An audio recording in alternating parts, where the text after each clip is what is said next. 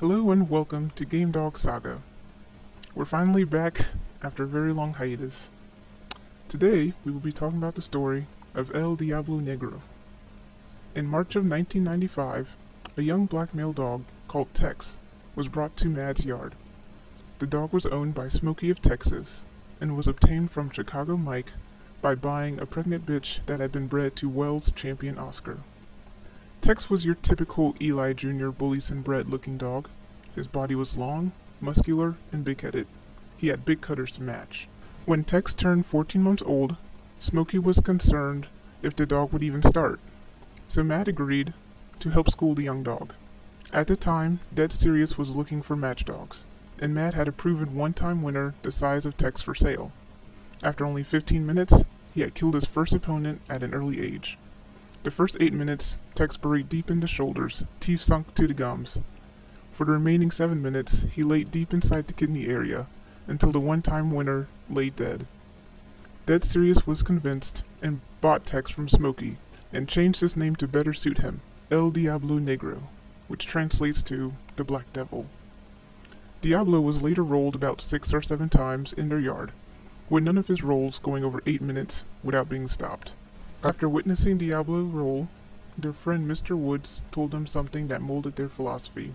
He said, "Son, put that black dog in the shape, and I'll find you a roll to see how game he is. You bring the dog, and I'll bet the money. If you still don't know what to do after that, let him heal up, and put him back in the shape again. I'll find your roll, bet the money, and you bring Diablo." Well, needless to say, they found a roll, and they bet the money.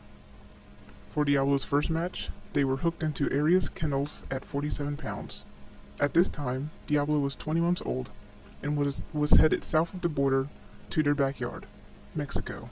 On the morning of the show, Diablo weighed in at 51 pounds, some 4 pounds overweight.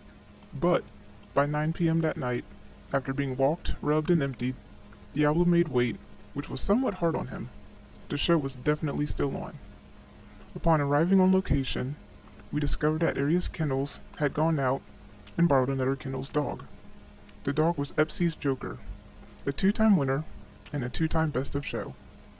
Diablo dominated the Joker dog from start to finish, and by the 33-minute mark, Joker sat the line.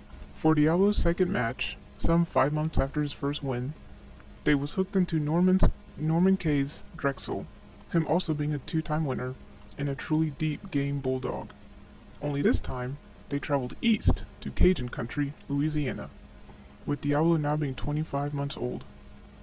This match was being used as a measurement of where they stood with Diablo. Being matched to Mr. K, a legend and one of, if not the most well-respected and honored people in the game, truly made it an honor. Drexel was to be Diablo's toughest and longest match to becoming a champion. Had Drexel not met up with Diablo, he would have had a long and more promising career in the game. The box was 16 by 16, but it could have been 10 by 10, and neither dog would have touched the walls. It was truly a classic match, Southern style, with Diablo's speed and extremely hard mouth rapidly becoming the deciding factors. Finally, at the 38-minute mark, Drexel was picked up and brought to his corner for a courtesy scratch. Upon Drexel's release, he had fallen a total of 3 times, catching himself with his muzzle, until finally lunging and taking hold of Diablo to complete a scratch that proved him to be dead game. After an hour of work on Drexel, he couldn't be saved, but will always be remembered as a truly dead game bulldog. Soon after that match, Diablo was hooked into Pete the Greek and Moe's champion Brasra, a 4-time winner at 47 pounds. A forfeit was paid to champion Brasra because Diablo could no longer make that weight, and the fight would never go off. Diablo was matched for his championship about 8 months later, and at 33 months of age. It was agreed that this match needed to be an against all odds type of match for the 2-time winner. So, to confirm everything, DSK felt he was capable of doing and more, so they headed north.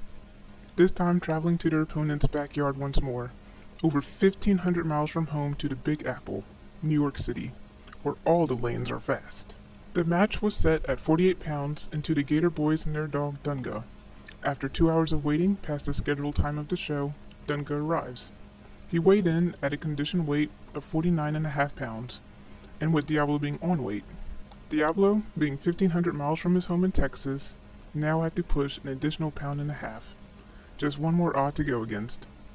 Once the dogs were released, Diablo took control, but at the 3-minute mark, Dunga had the tip of Diablo's muzzle and had suddenly torn Diablo's nose from the bone, which had him breathing through the mouth.